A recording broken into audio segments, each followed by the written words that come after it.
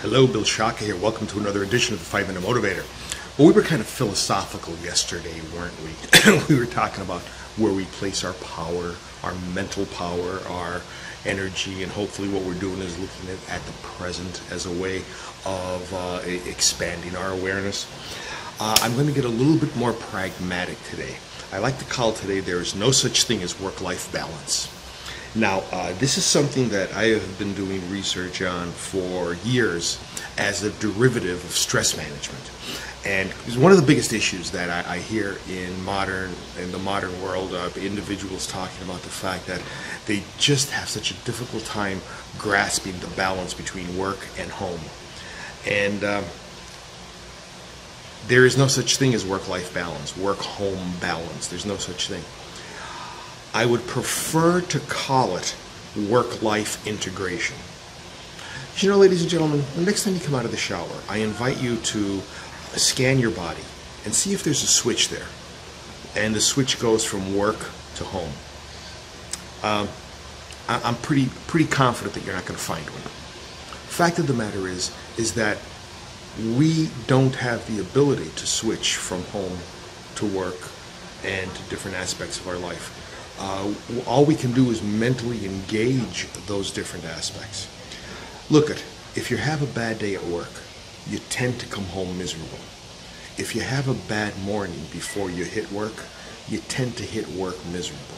And the opposite of that is true also. What I am suggesting that you do here is not try to switch off work and switch on home, or switch off home and switch on work. What I'm suggesting that you do is act more like a fabric, and you begin to integrate, preferably seamlessly integrating the notion of the fact that we are one continuous being, and we need to be able to transcend work and home to do it simultaneously. The notion of work-life or work-home integration, I think, adds a level of mental discipline to what we are looking to accomplish. Now, if you're asking what are we looking to accomplish, the answer to that is very easy. We're looking to become happier individuals.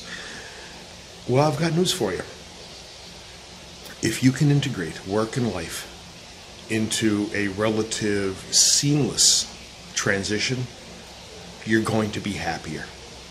I normally don't make affirmative statements like that, but I can say from my own life that when I stopped looking at work as kind of a discrete function and personal as kind of a discrete function, and my mentality having to switch between them, that constant vacillation, when I found that they kind of meshed together, they melded together, transition, work-life transition, work-life integration,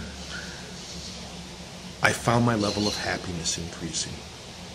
I bring this up to you as a suggestion. I bring this up to you as something to think about. I don't have a lot of actionable items except for the fact that if this is something that you would like to do, simply become aware of the different transitions that are occurring in your life and look at those transitions as just a seamless rollover. If that's the only action that I can give you, it's awareness, then consider trying it. Be aware of the fact that you are in a work situation or you are in a home situation, and be aware of the fact that it's a constantly mutating, migrating role that you're in. It's a rolling average. Consider it. You never know what's going to happen. You might just become happier. Who knows? Bill Shaka thanking you for attending another edition of the 5-Minute Motivator. Looking forward to seeing you in the next. Bye-bye.